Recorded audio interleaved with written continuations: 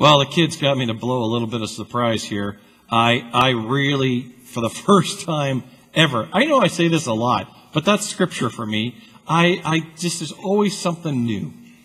And in Mark chapter 2, it says that he was in Capernaum, and people heard that he was at home. And people heard that he was at home. So they gathered, right? And so, like his home? Or Capernaum is his home? So we can gather two things from this. I'm going to assume two things, so just for our spiritual interest. First, that Capernaum was Jesus' home base. And that's well known. And so, Jesus of Nazareth, born in Bethlehem, but hung out in Capernaum, up at the top of the Sea of Galilee. Capernaum, I think, is where Peter and Andrew are from as well. And that's where they had their base. So Jesus was at home, maybe like he was in his home, like where he hung out. But it just says he was in his home and immediately goes to this roof tearing business and the lowering of the man. So I'm like, it's Jesus' house. I never have ever thought of Jesus having a house. How about you? What did it look like? Did he have art in the walls? Did he do his own cooking? Did his mom live with him? It's Jesus' house, folks. You look like you've thought about this for decades. Never once did I ever think about Jesus having a house. The Son of Man has no place to lay his head, right? I mean, like we always thought, he's just homeless. He's at his house. When they heard he was at home, they went and visited him, right? You've all been there where you've tried to sneak back into town. Have you ever done that after vacation? It's like, look, we're cutting the camping short by a few days, but let's just slip into town and not be seen. Let's not tell anybody, and we're not going to answer the phone or check our messages. You've all tried that. Jesus, very hard to slip anywhere, right? And so they heard he was at home. Company comes. It's so stuffed that these friends, and it's such, we could just go on for years about this one scene. And I got to say, Mark chapter 2, the piece we're given was overwhelming. It's got 8 sermon stories in there alone. But this one of the paralytic man, the paralyzed man being dropped down through the roof, always captured my imagination as a kid.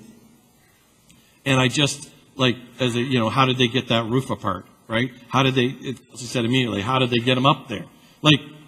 You just start to think about the dedication. Now, some of it, as I was talking to Chelsea, does sound like a harebrained idea by a bunch of buddies.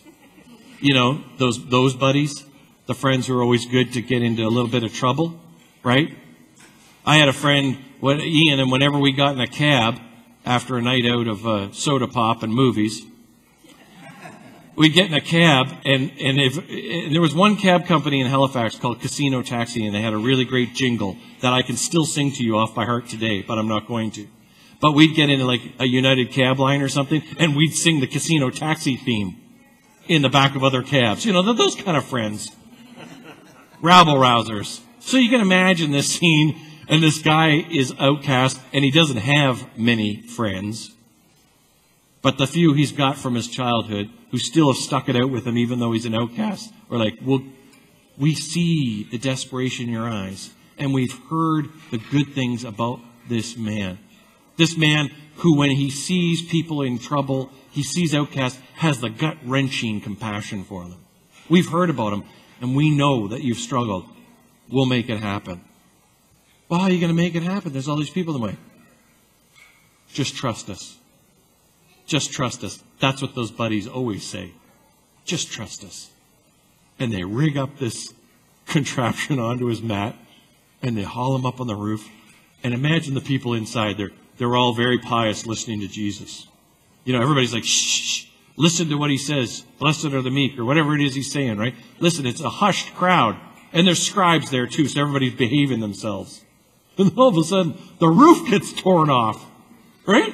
It's a great scene about the kingdom bursting through. It's a great scene about the light of God not worrying about, protocols and who's in and who's out. It's a beautiful scene of God's healing love. Jesus says, not get up and walk, your legs are healed. That's not the first thing he says. What does he say? Your sins are forgiven. And that gets right to the point of Mark, and it gets right to the point of Jesus. It's not the physical healing. It's what it says to the world, which is, This man has done nothing wrong. His parents did nothing wrong. His grandparents did nothing wrong. He is forgiven. And then they challenge him on it. It's that same old authority part. Who is this guy? The scribes say. Who is he that he can forgive people? Only God forgives people. That's what they say to themselves. And it's one of those great gospel things where Jesus perceives what they're thinking. You know, like with his ESP. He knows what they're thinking. He says, just in case you're thinking what I know you're thinking. It's easy to forgive people. Harder to say, get up and walk. But guess what? I'm going to do both. And the man spins around on his little Brad, spins, and gets up, takes his mat, out he goes, declaring the love of God. I just imagine the ripples in the pool that happens with that one man. I just imagine how many outcasts he spoke to and offered forgiveness to. I imagine how he was, or maybe not, invited back into his family and into community, but could not shut up about the love of God from that day on to the day of his death. Imagine. I also imagine, like the rest of us, he got his legs working again, but probably complained about his back the rest of his life. Oh, my back, stop it. Jesus healed you. Oh, yeah, okay. God love you. And he just tells everybody, just can't keep it in. He's got to let it out, like Cat Stevens, right? Can't, just the love of God, spreading it everywhere he goes. I wanted to pause and tell you about my mentor, Bill Hendry. It's been a lot of years since I've talked to you about him. Bill was the minister at Sydenham Street United Church in Kingston, Ontario, when I was a student at Queen's University. And one day, during a gathering at Queen's Theological College, lots of strangers, lots of old ministers, old alumni hanging around, this kind of stuff. I had been in a circle conversation with people, and we were on a break, and I was stretching in the hallway. And this guy comes along, and he pokes me in the stomach. And he says, I like you. I like you a lot. You should come be my student next year. Ask Jean about it. She's the professor who ran student placements. And then he just chuckled and walked away. It was Bill Hendry. Bill Hendry.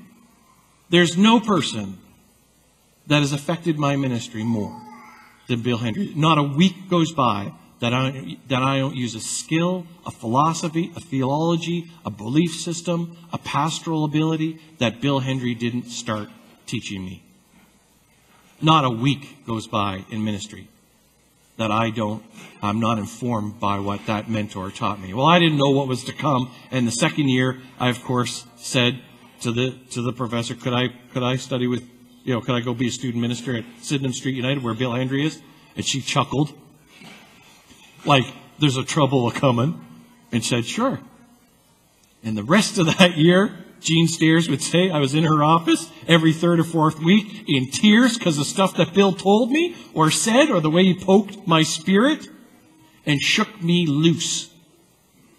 We talked about a lot of stuff. Bill always got right to the point. He was so authentic. Still is. One time, in the middle of that year, we finished a very tough session with each other. It was kind of part supervision, part counseling, part psychotherapy. And Bill says, we've just done it. It's about 4:30, 5 o'clock in the afternoon. He says, come on and jump on the truck. This is just how he was. Come on and jump on the truck. We'll get some pizzas. We'll go up to the house and see Lorna and have dinner together.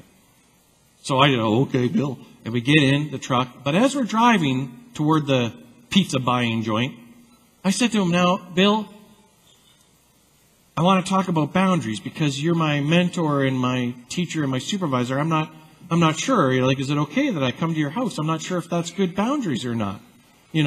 Like you're more than my minister. You're a supervisor, mentor, and I'm a student. And oh, that's just hooey, he says. How are you supposed to know what ministers live like as you study to be a minister if you don't come see it? Come on and see. Lauren will be happy. Lauren will be so delighted to have you for pizza. Just like that. He just blustered through all of the rules of the world constantly. He'd swing his hand and his Scottish accent would come out from his childhood. And he'd say, who taught you that? Who taught you that? I'm going to call them because that's just wrong. I'm like, there's boundaries. No, there's not. Yes, there is. You know, you're the supervisor, I'm the student, you're in. Come on, we're having pizza with Lorna.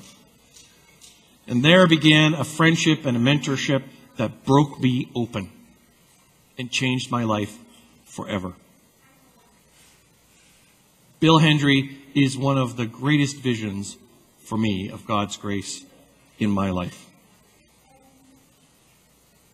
Have you ever had anybody come to your house who was held in such esteem in your heart that you were terrified and worried and almost paralyzed about how to host them and what to do and whether you were going to be enough and whether the house looked okay? Not just your general company stuff, like I got to clean up the laundry and stuff, but like somebody who is so important that you are just jittery and nervous and know probably in your heart you're going to fail in your hospitality. You ever had one of those times? Well, in some moment of insanity, I asked Bill Hendry to come visit me in my dorm room in grad school at Queens, above the Student Union building. I'd been to his house for pizza. Well, like, Bill, would you like to come for tea some evening? You know, maybe after choir or something? Seemed loving at the moment. I was terrified. Because Bill, at that point, was this immense presence. You know, he's like the Dalai Lama of my life, right? And I got this tiny little grad dorm room that if I laid it on my bed, I could touch my head to one wall and my feet to the other wall. Okay? And it had room for a desk, a chair, and a bed. And here's the weird thing. I sat in the office, in the desk chair, and I could still see to this day Bill Hendry, and he was a big man, sitting on my bed with his feet out like this, and me fussing about pillows and stuff and what kind of tea he wants and all this kind of stuff. And of course he chuckled a lot. That deep, holy chuckle that he had that just sometimes made me feel loved and sometimes made me feel a little worried. And it just was the strangest. You ever had somebody in your house you just think, this is very strange that they are sitting in my living room? Well, Bill was sitting on my bed, just a little tiny single bed. And it had me all a jitter. It was a beautiful thing. Grace won the day, of course, as it always did with Bill. Grace and love won the day. Although when I shut the door, I thought, I am never doing that again. It seemed very odd to have an adult from the real world walk through the halls of graduate residence, because we were all still pretending we lived in the real world, but we were students, and you know that's not true. Right? Remember going to school? Some of you have been to college, university. It's like a dream world. And here's this guy from the real world coming down the hall, and we're talking, and people are looking, who's this guy? And there he is in my room, and it just didn't ever seem enough. But love, his love, God's love, won the day.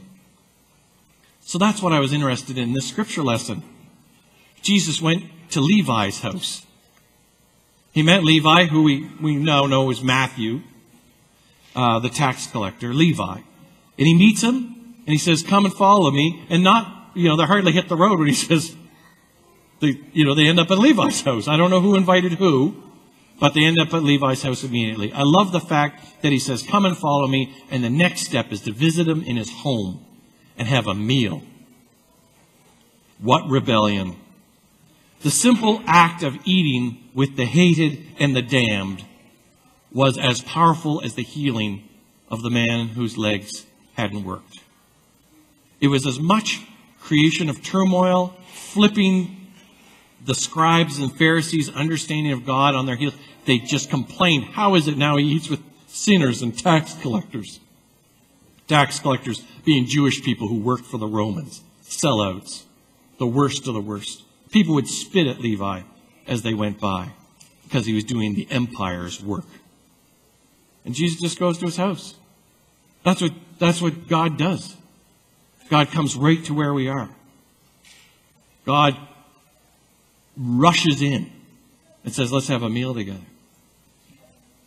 We get nervous when the light comes rushing in. We get a little jittery when we're close to grace. It's Epiphany. We celebrate the light. We celebrate the light of God coming close to us, seeking us out, getting near to us, piercing our lives, hurting our eyes and our hearts. It can make us bashful, it can make us uncertain, and it can make us jittery and anxious. And too often, we resist. I love that Linnea Good hymn we sung at the beginning. When light comes pouring into the darkest place, it hurts our eyes to see its glow. Because sometimes the word of hope reminds us of our own fears, our memories, and our tears. It can be unsettling when the light arrives right in the midst of our own ordinary lives. It hurts. It scares us. It makes us nervous when the light comes pouring in. I try and think of stuff that's in my heart so clearly. How can I tell you about it? When was the last time you saw the sunrise? Anybody just tell me the last time you saw the sunrise? What, this morning? Did you see it? Came right in my office window? It's pretty easy in the winter. It's pretty easy in the winter. You notice. Well, some of us are bumbling around. We don't notice. Just take a moment. Close your eyes if you need to. Remember the last time you saw the sunrise in a wonderful way? When you really noticed. Can you think about the window that you saw it through? Was it a car? Was it a kitchen? Were you outdoors? At the cabin? By a lake? On your front lawn, your back lawn? Just that one side of your house where the sun rises in the east? Can you remember what that sunrise felt like when you actually stopped and took notice? Maybe if you're in a car, it hurt your eyes because you're driving in that direction. Maybe if you're in a cold kitchen, you couldn't believe its warmth and beauty. Do you remember the sunrises that have touched your life? Because God has a lot of them for your heart as well. It's Epiphany.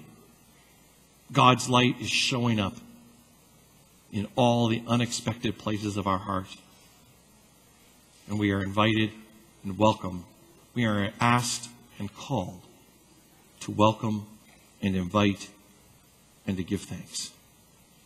May it be so.